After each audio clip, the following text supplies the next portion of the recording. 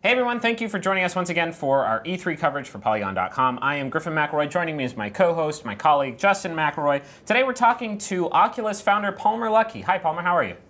I'm really tired. Just been demoing nonstop at E3. Thanks for having me. Oh my god, we're only like a day and a half into E3. You got to buck up. You got to take some... Well, eat some power no, bars. you guys are a day and a half into E3. When you exhibit at E3, you get here a couple days early and set up. Sure, and you had a press conference last week, so I imagine actually you are running pretty ragged right now. That is exactly right. I want to start by talking to you about that press conference. We saw some big announcements. We saw the final product version of the Oculus Rift. How do you feel like the show went? Because it seems like a difficult way to showcase the hardware. I've always thought that for VR, the optimal way is to actually put it on somebody's face and have them go through it. How do you feel like the press conference went? Nobody would disagree with you. I mean, that's why we're here at E3, because we have to get people trying VR to really understand it. One of the reasons that our booths get bigger and bigger, it's not driven by vanity. It's driven by the fact that you have to get more people in to see this thing, because it's the only way that they're really going to understand it. And that's true for whether you're showing your friends the Rift, or whether they're coming to our booth, or eventually when you'll be able to try it in retail before you actually buy it, so that you know what it is that you're buying. But the press conference isn't really necessarily a great way to get things across to people who will be buying the headset, but it's a good way to communicate with the press and the media and the public, that your product's coming out. So if Oculus takes off, it's in every home in America in a few years, I guess you could do a VR press conference. Like, that's the dream, right? Just everybody put on your headsets. Yeah. Yeah. We've talked about that. It'll have to get to the point where a significant portion of your target audience already has your product. Like, I'd say at this point, most people in America who are going to buy the next iPhone already own an iPhone. Right. So, if we can get to that point where people already have VR headsets that are getting ready for the next one, that's when it will make sense. But I think VR is growing too fast right now for that to be the case. It's for the next several revisions, it's likely that huge swaths of the target audience are not going to be able to are not even going to own a VR headset yet. Right. One of the big announcements was your partnership with Microsoft, and we saw the Xbox One streaming through Oculus Rift. And I wanted to ask, because there's been a lot of discussion about the hardware on the PC side that's going to be required to work with VR. Is the Xbox One powerful enough to power a native VR experience other than the streaming that we saw during the press conference? Yes, anything is possible of driving VR if you're willing to reduce the graphics to a low enough level. Like, you might know about Gear VR, which we worked on in collaboration with Samsung. And Gear VR is running off of a Note or a Galaxy S, is definitely less powerful than an Xbox One, at least right now. If you can run good VR on that, you could run virtual reality off of a console, but at the same time, what you're able to get from a PC right now versus a console, it's just a night and day, the quality that you can get. Are you worried at all about splitting the consumer base by launching with the Xbox One controller and then launching the touch motion controller later? No. I mean, we've been working on VR games with developers for years now. Like Valkyrie and Lucky's Tale in particular have literally been in development for years. And it's taken years for people to figure out how to make good VR games, even using gamepads, despite the fact that gamepads have decades of work behind them. People know how to make games that use them. We wanted to make sure that we wanted to make sure that anyone who buys the Rift will be able to play the games that developers have been making without having to buy extra hardware, that they'd just be able to rely on every person who owns the Rift being able to play their game. And the Xbox gamepad is the easiest way to get to that. And right now, almost all of the games that are going to be out at launch for the Rift, and even going through 2016, they've all been designed over the past few years for a gamepad. So bundling a motion controller isn't necessarily a huge win when you don't even have a large library of games, or really any games at all that have been shown to work with it well. I think it's also going to take time for people to figure out how to best use virtual reality input, because unlike gamepads, there's not decades of precedent. They're going to have to learn a lot of things from the ground up. And while we have a lot of cool demos, some other companies have shown off some cool demos and some cool games, nobody's ever made a full, real game experience that you'd want to play for long periods of time using real one-to-one native motion controllers yet. So we want to make that available. We want to make it available to devs. We want people to be able to use it and to be able to play games that are across all the different platforms with motion controls. But right now we're focusing, at least at launch, for those games that have been targeting gamepads for a long time. How do you solve the chicken and egg problem that I think a lot of consoles run into right at the beginning of launch, but they've figured out systems and ways of adapting it. But how do you solve the chicken and egg problem of developers not wanting to put a lot of muscle into development for VR until there's a lot of market penetration, and the market not wanting to buy the thing until there's a lot of software to play on it? So let's just be frank. It's not about muscle. It's about money. Oh, right. And that was my figurative. So I'm just boiling it down to that. If you could make games through tests of strength, that would be amazing. I agree. But what it really comes down to is those developers have the brawn, they have the brains, but what they lack are the resources to always be able to throw it at something that hasn't been proven yet. VR isn't a proven market. And so there's a lot of devs out there that wanted to make VR content and still want to make VR content, but aren't able to justify the risk and compared to a traditional game console or a PC game or a mobile game. What we've been doing is using a lot of our resources to try to take that risk off a lot of these people. So there's a lot of games. We're showing off 9 games at E3. Some of those are done through Oculus Studios, which we don't have. We decided that we don't want to be like Nintendo. We don't want to build all of the games for our platform. We'd much rather use our resources to help other companies succeed and sell stuff in VR. And so we've been funding a lot of titles, sometimes funding all of the development, sometimes partially funding the development to try and reduce their risk so that they can make a game and say, well, look, even if it all fails, we made a sweet game and we paid everyone in our studio to do it. And if it all takes off, they're even better off. So it is a problem. We're trying to solve that chicken and egg problem more actively, I think, than anyone else in the industry.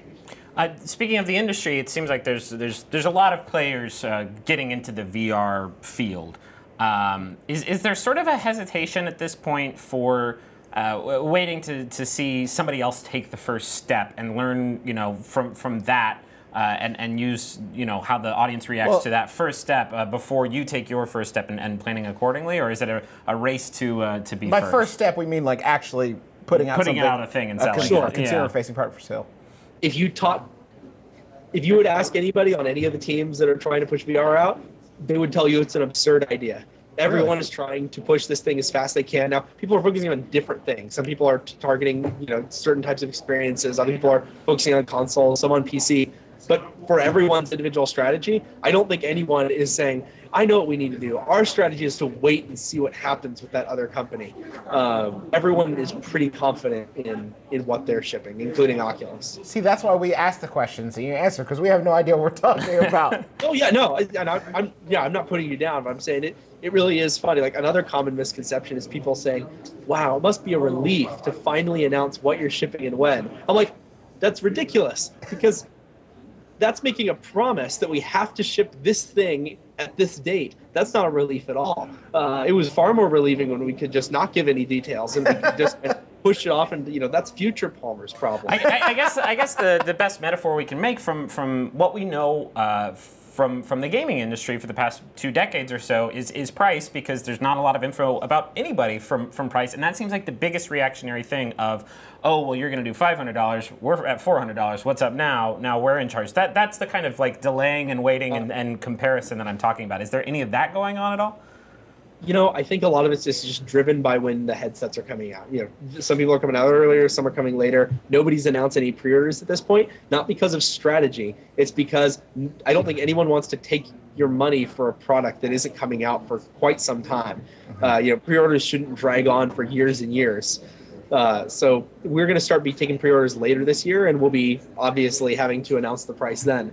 But when we announce pre-orders, price will be up there, and we won't be announcing price till we start taking your money. Sure. What do you think is... I'm going to try and phrase this in a way where it doesn't sound like a trick question, because I don't mean it to be, but... This is going to work. Trust me. Just hang with it.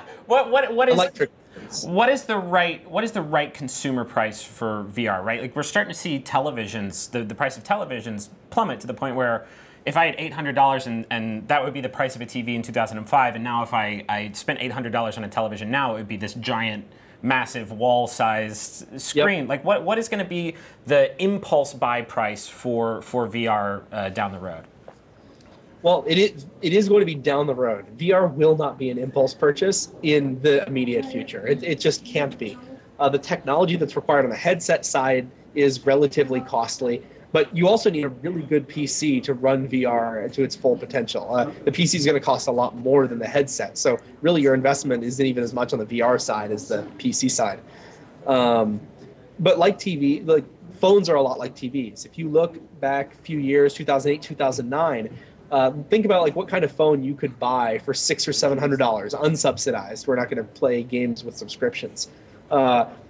And if you look at the phones that are available today, you can buy phones that are better than those $500 or $600 phones 5 years later for less than $100 unsubsidized. And you're going to see that same price drop in VR because there's a lot of similar technology that's going to drop in a similar way. So I'd say 5-10 years from now, you'll be able to buy headsets that are much better than the Rift that we're showing today at E3 for sub $100. And it will probably render a lot of things on board. And that's going to be when it becomes an impulse purchase for a wide range of people. Right now, it's going to be gamers, enthusiasts, people who are really passionate about what VR can bring to them today. One last question. When you look at any new technology, and the parallel that I've seen some people draw is 3D, but as somebody who's tried both, I don't think there's that much of an analog. But I think the point stands that when there's any new technology, there you get the initial sort of like wow factor, and then as you're sort of immersed in the product or the game or the movie or whatever it is, that stuff kind of falls away eventually. So my question is, as you look at a long-term play for VR, how do you keep that initial sense of wonder? How do you keep that there and present and keep you know, wowing people, but still make it a seamless experience that, you know, doesn't require any sort of prior knowledge to get on board with? All right, well, that's a few things to tackle. One, in terms of when 3D TV was taking off, but not really, it was largely being pushed by manufacturers. It was being pushed by manufacturers and content developers trying to find something to differentiate themselves and get more money out of people's pockets. Consumers didn't really react positively necessarily. 3D TV was not something that people were demanding, that they were saying, please get this in my hands. I'm going to go make angry comments on the internet about how I can't buy a 3D TV yet. VR is fundamentally different. If you show someone virtual reality, they're almost universally at least impressed. Even if they don't want to spend all the money it would take to get a gaming rig that can run it, they're still impressed. And they want it to be something that they can have. So in a way, VR, I've seen it as driven by what people want, what gamers want, and not so much by the tech manufacturers. And that goes all the way back to when we ran our Kickstarter. You know, we didn't think we were going to get such a positive response, but we did, because people came out in force and said virtual reality is something that's interesting, that this is something that we want to have. As far as that sense of wonder, you know, being able to continually impress people, there's two sides of it. One of them is the technology side. I mean, you can say this about any game console. Well, look, the graphics look good on the game console, but eventually they just look the same, and you know, they don't blow you away. It's just the new normal. And that's absolutely right. You can't rely on hardware to instill a sense of wonder in people that will persist, because it's not about the hardware. The hardware becomes the new normal very fast. You just start to expect the cutting edge. So something that blew your mind a year ago, now it's just the new thing. And because of that, content is going to be what blows people away. Like the Rift, in a way, is a conduit for experiences that developers create. It's not, the hardware itself isn't supposed to impress you. It should be the games that people are building, the experiences that you're having, the people you're playing with. That's what's going to continually drive virtual reality innovation forward, and hardware will help that happen. I've been doing this for a long time, and I can say that every month something comes by that still blows my mind. So I'm not burnt out on VR, and I use it more than any sane person should. Cool. Farmer Lucky, thank you so much for taking the time to join us today. I am looking for, I wish I was at E3 so I could put that thing on my face, but I guess I'll have to be patient. You'll get to try it soon enough, man. Cool. And thank you. All right, I'll see both of you guys. Thank you so much for joining us, and thank you for watching at home. Stay tuned for more E3 coverage throughout the week.